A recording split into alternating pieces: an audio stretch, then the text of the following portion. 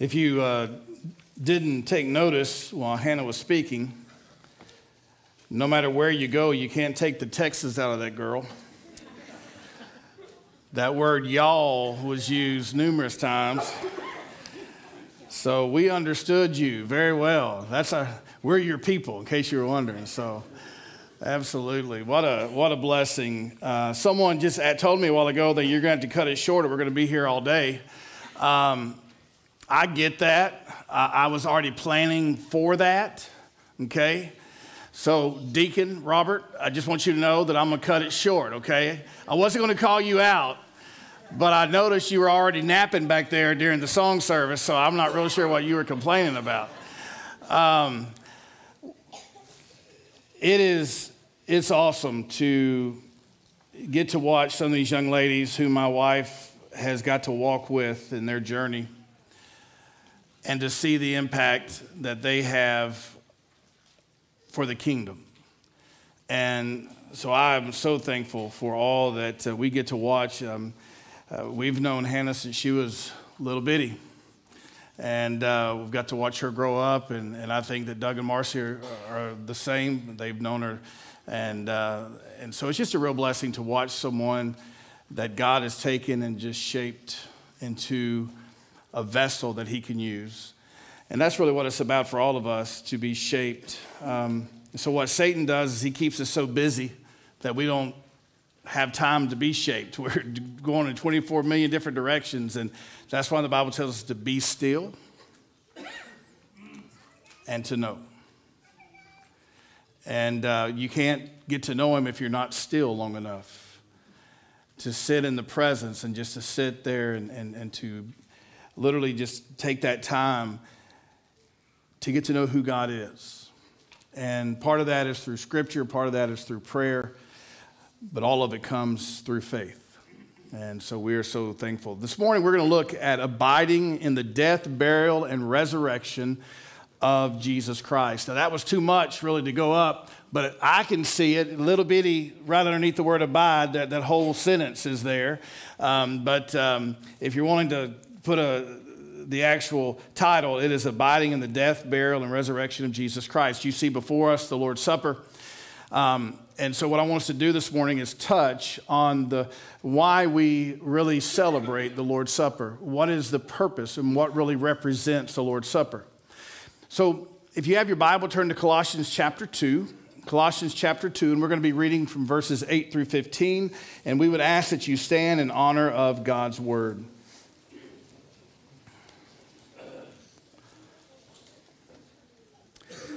See to it that there is no one who takes you captive through philosophy and empty deception in accordance with human tradition, in accordance with the elementary principles of the world, rather than in accordance with Christ. For in him all the fullness of deity dwells in bodily form, and in him you have been made complete, and he is the head over every ruler and authority. So those of you who are complaining, includes me, about what's happening in our nation's capital, God already knows about it, and he's above all that. That's what we have to trust in. And in him you were also circumcised with a circumcision performed without hands. We're talking here of the heart, people, in the removal of the body of the flesh by circumcision of Christ. Having been buried with him in baptism. When we see baptism, what do we say? Buried in the likeness of Christ and raised to walk in newness of life. We are giving that picture of recognizing the death of Christ, and we then ourselves die to ourselves. In which you were also raised with him through faith in the working of God who raised him from the dead. And when you were dead in your wrongdoings and the uncircumcision of your flesh, he made you alive together with him, having forgiven us all our wrongdoings. Can somebody say amen? Amen. Having canceled the certificate of debt consisting of decrees against us, which was hostile to us, and he has taken it out of the way, having nailed it to the cross. When he had disarmed the rulers and authorities, he made a public display of them, having triumphed over them through him. Father, this morning we pray that we can understand what really was happening in the death, the burial, and the resurrection of our Lord and Savior, Jesus Christ. Give us that wisdom and understanding this morning. In Christ's name we pray. Amen.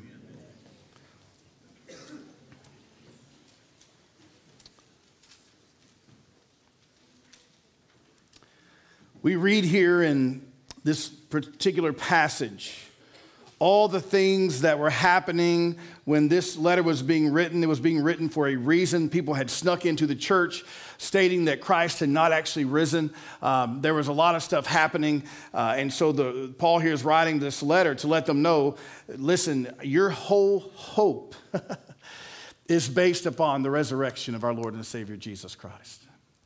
And he is saying here that for us, we symbolize our death with Christ in our baptism. And he also says that when we were dead in our wrongdoings and the uncircumcision of our flesh, he made us alive together with him, having forgiven us all our wrongdoings. So think about this. How many of us in this room, if we have a particular person that we don't care for, in our minds, we have a list of wrongdoings they have done. Okay? Y'all can say amen because you know it's true. Right? We know it's true. If there's somebody that we don't care for, we have a list that we have written down in our mind. It is, matter of fact, we've chiseled it in stone in our brains, how we feel, and we justify it by all that they've done against us. The Bible says that Jesus had that list and said, I'm done with it. Folks, do you realize what all we have done against the cross, against our Savior? That he could have written down everything, chiseled it in stone, and said, you are unforgivable. But that's not what he said. He said, because you're unforgivable, let me pay the price. That's pretty powerful, isn't it? And he did all of this, according to Colossians 2:15, the cross of Christ won us the victory that we could never have won for ourselves. Listen to what he says. When he had disarmed the rulers and authorities, he made a public display of them, having triumphed over them through him being Christ. God took his son and put him on a sinner's cross. You realize that cross was for people who were guilty. They were guilty. They were found guilty. They were found to be guilty of a particular crime, and therefore they would be put upon the cross. Christ took the cross of Barabbas. You know who Barabbas represents? All of us in this room. Every single one of us in this room. Christ took your cross.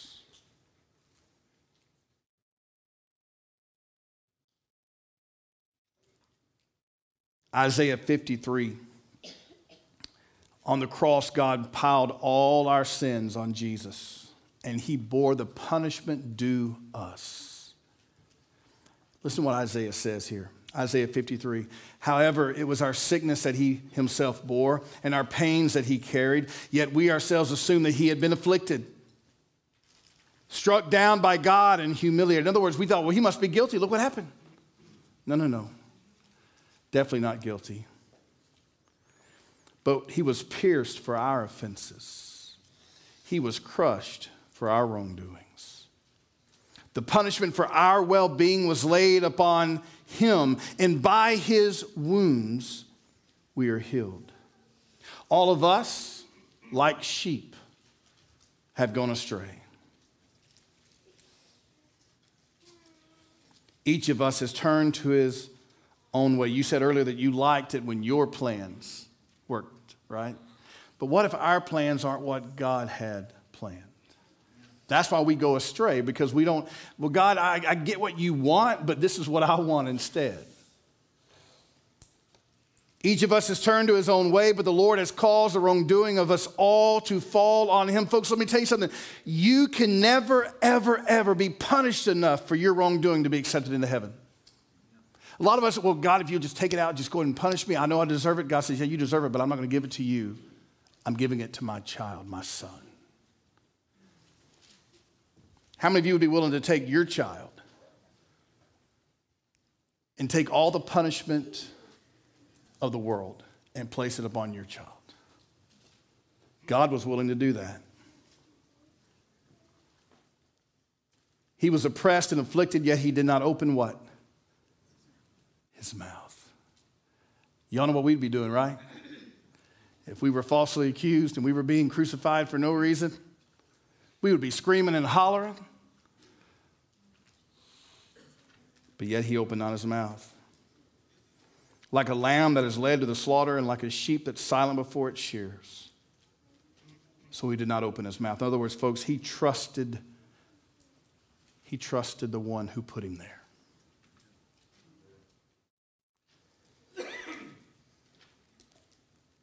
By oppression and judgment, he was taken away. And as for his generation, who was considered that he was cut off from the land of the living for the wrongdoing of my people, to whom the blow was due. We know who was guilty, but Jesus came and took the guilt. In his death, Jesus took upon himself the curse introduced by Adam. What was Adam's sin? And don't say he bit an apple, because I will throw something at you.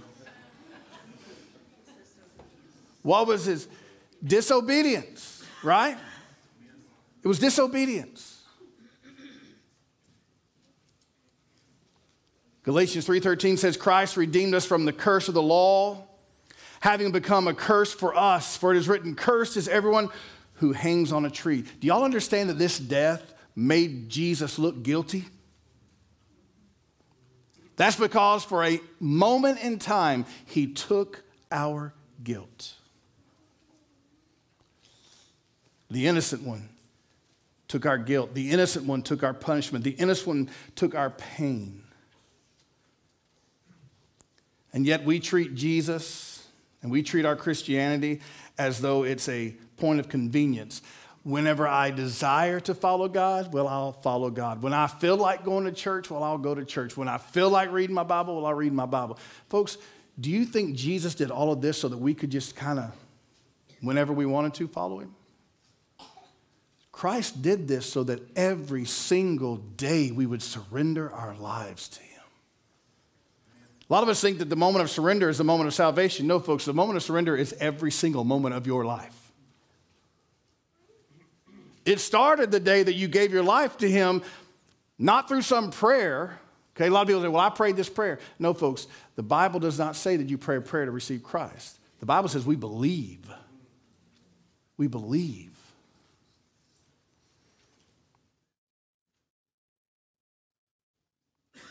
So his death was necessary because you and I could not die or be punished enough for our salvation. His death was necessary. It was mandatory from the Father. So we see his death, and next we see the significance of his burial. Some of my favorite scriptures right here in Matthew 27, verses 59 through 61, it says, and Joseph took the body and wrapped it in a clean linen cloth and laid it in his own new tomb, which he had cut out in the rock. And he rolled a large stone against the entrance of the tomb, and he went away. And Mary Magdalene was there, and the other Mary sitting opposite the tomb. Now, why do they have all these people mentioned? Because you got to have witnesses to prove something. These people would have known who these folks were, and they would have known them to be trustworthy. They would have known them to be true, and they would have said, yes, if they were there, then this happened. So we have this, but my favorite part, y'all all know it. What kind of tomb was Jesus buried in? A borrowed tomb. I love that. I love that. Why? He only needed it for 2.5 days. I mean, think about this for a moment. Here he is. He's on the cross. Why couldn't he die on the cross and then suddenly come alive again? I'll tell you why. Because, folks, to be dead and to be buried was more powerful. Powerful not just in the way that he was resurrected, folks, but powerful in the fact that he was willing to go to the tomb itself and overcome the grave. How could he overcome the grave if he didn't get in it? He goes to tomb. They roll the stone. It's amazing to me when we think about this beautiful scripture. 1 Corinthians 15, 3 through 4 tells us this. For I handed down to you as of first importance what I also received, that Christ died for our sins according to the scriptures, and that he was buried, and that he was raised on the third day according to the scriptures. Folks, we have a Savior who went to the cross, overcame the cross. You say, but he died. Folks, trust me when I tell you he overcame death. He overcame the punishment. He overcame the cross for us. Then he went to the tomb. They buried him. They put him inside. They rolled the stone over. And he spent 2 days in the belly of this tomb. But on the third day, what happened? Y'all remember what Michael Satterfield used to say? He got up. That's what he said. He didn't lay there forever. He got up on that third day. And so we need to see, folks, the importance of the resurrection. 1 Corinthians 15, verses 12 through 19 says, now if Christ is preached that he has been raised from the dead, how do some among you say that there is no resurrection of the dead? But if there is no resurrection of the dead, then not even Christ has been raised. And if Christ has not been raised, then our preaching is what? In vain. I'm telling you here this morning, folks, if you put your hope in Jesus for anything other than his resurrection, folks, if he did not rise from the dead, our faith is dead. It's pointless.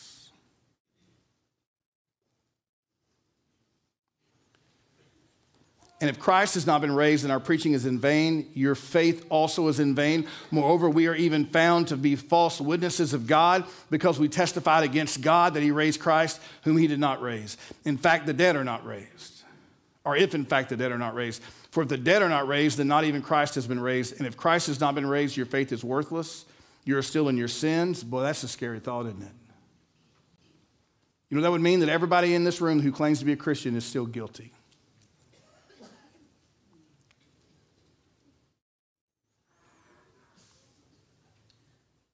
Then also those who have fallen asleep in Christ have perished. And if we have hoped in Christ only in this life, we are of all people most to be pitied. Folks, if Jesus did not rise from the dead, everything that we say we believe in is pointless.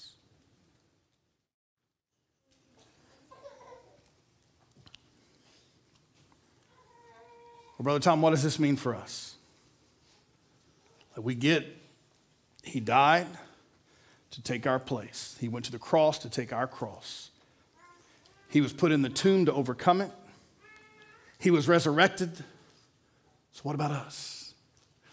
If you ever go to a funeral that I preach, and if that funeral is of a believer, you will always hear this passage of Scripture in 1 Thessalonians chapter 4. Many of you know this particular scripture. And to me, it's my hope.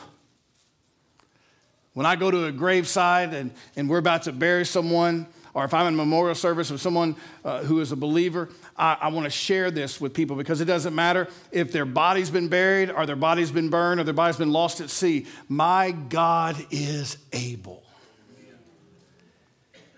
1 Thessalonians 4:13 says, but we do not want you to be ignorant or uninformed, brothers, as those who have no hope, about those who are asleep, so that you will not grieve as indeed the rest of mankind do, who have no hope. For if we believe that Jesus died, we believe that, say amen. Amen. And that he rose from the dead, amen. So also God will bring with him those who have fallen, what? Asleep. I love that. The Bible does not describe the believer as being dead. The Bible describes the believer as simply being what? At rest, asleep. Why? Because you don't need that broken down, beat up body anymore. That is not something that is necessary. It's not something that we need to worry about. That body is simply just waiting for something to happen. But the Bible says that we, at that moment, are present with the Lord. Think about that for a moment. All these people that have gone before us are waiting for their body, but yet they're present with the Lord. There are things we don't understand. Y'all agree with that? But I'm okay with that, because if I could understand everything about God, I wouldn't want to follow him. Because I'm not the brightest person in the world, and don't nobody say amen to that, because I will come after you. I know how y'all are. I know, Frankie.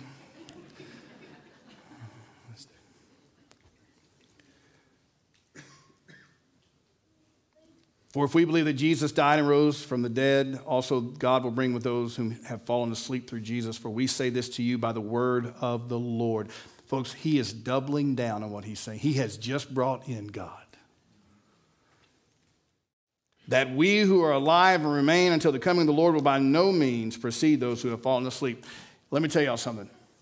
There are a lot of people who have a head start on the rest of us. Now, if you've been to one of these services of mine, you know what I share next. I want to be at a graveside service when Jesus comes back. Do you know how awesome that would be? Right? You're sitting there preaching, and the person in the casket's a believer. And suddenly, the sky opens up. And Jesus steps out in the cloud, and the trumpet blows. And the dead in Christ will what? Rise first. Now, I don't know how long it's going to take me to die seeing that at that moment. Can you imagine the shock, right? That ground and casket, all of a sudden, everything around you, that those believers are just going to open up. It's going to be an amazing moment. For the Lord himself will descend from heaven with a shout, with the voice of the archangel, and with the trumpet of God, and the dead in Christ will rise first. I'm telling you, folks, my great-grandma that I called Granny, she was 4'10". It won't be that hard for God to bring her up, right? There wasn't a whole lot of her. She was just a little bitty thing. But she used to always tell us, she said, I'm telling you, get your heart right with God, because it's not going to be much longer. Look at the wickedness of this world. She lived to be 99. She was 3 months shy of 100. And she loved the Lord with all her heart, all her soul, all her mind. Some of you didn't know Miss Betty Zorn. What a heart that woman had for the Lord. You didn't know Roger Binion. You didn't know Miss Rosemary Binion. Those are some of the greats of this church. Brother Howard, I'm telling you, I love those people I'm talking about, and they long for that day. And one day that ground's going to open up, and all those folks are coming up. Then it says this. The dead in Christ will rise first, because they got a head start. Then we who are alive. Now listen, he's not talking about everybody in this room. Listen to me. He's not talking about everybody. He's talking about the believer, those who have put their faith in Christ. Then we who are alive and remain will be caught up together with them in the clouds to meet the Lord in the air, and so we will always be with the Lord. Once that moment happens, I will never be separated. And he says, therefore, comfort one another with what? These words.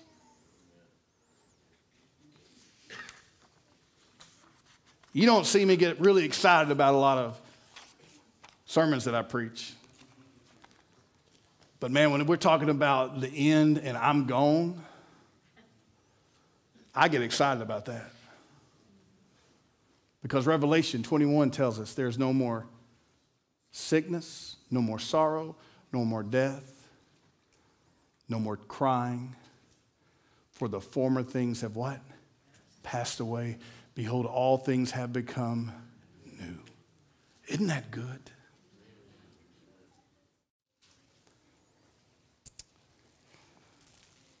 If you're here today and you say, you know, I want to be part of that resurrection thing. Let me tell you how that happens.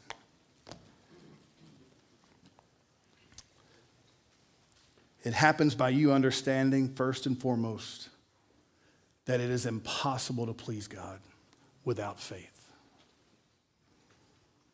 We must trust that Jesus was virgin born, that he lived a perfect, sinless life, that he went to the cross that belonged to me, and that they killed him on that cross. No, he gave his life freely for me. They buried him in a borrowed tomb. He only needed it for how long? 2.5 days. And then he ascended 40 days later to the Father. And he is waiting to come and get his bride, the church. Folks, if you believe in that today, if you put your faith in that today, then you walk that aisle and say for the first time, I'm ready to surrender my life to Christ. Folks, that is salvation. Trusting, believing in the work of Jesus. Father, this morning we confess to you our great need of you. How desperate we are, Father, to have you in our life. There are some in this room who have never experienced salvation. They've never really understood what it was to be saved. They prayed a prayer one time. Nothing happened. They just simply said these little words that some preacher said, and they repeated them. But they didn't understand that faith in who Jesus is what saves us. Father, today, may they surrender to you. We pray these things in Jesus' precious and holy name. Amen. Let's stand together.